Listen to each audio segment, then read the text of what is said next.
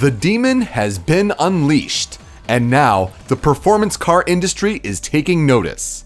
Just before the New York International Auto Show, Dodge officially revealed the 2018 Challenger SRT Demon and finally confirmed some jaw-dropping numbers. 840 horsepower.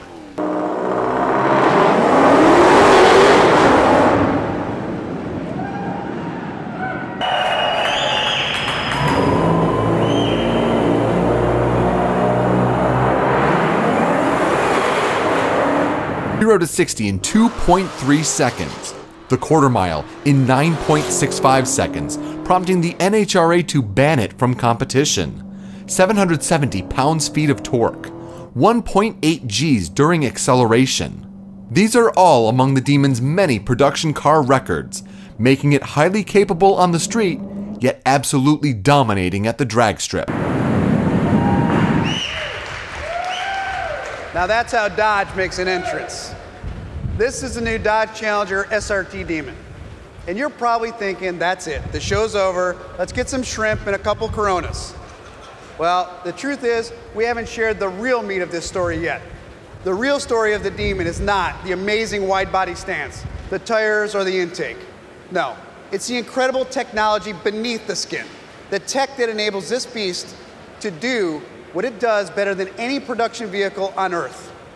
Absolutely dominate on street and strip. And when you hit 140 miles an hour and cross that line, you know what you did, and the scoreboard shares your feat with the nearby world. 9.65 seconds.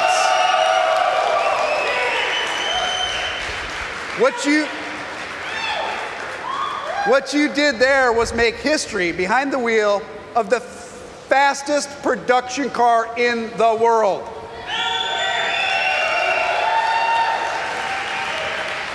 Don't take my word for it. That 9.65 second run was not only certified by the NHRA, it got you a certified letter from them banning it from competition because it's too damn fast. But that doesn't matter to you. What matters to you is that you have what it takes to make history, to own the moment between the Christmas tree and the last stripe, in a car that carries both the weight of Dodge's reputation and yours. A car that's destined to leave its mark beyond the burnout box. Because in the world of the autonomous and anonymous, it only takes 9.65 seconds to remind you of what it means to mean something, to remind you of the freedom that 840 horsepower can deliver.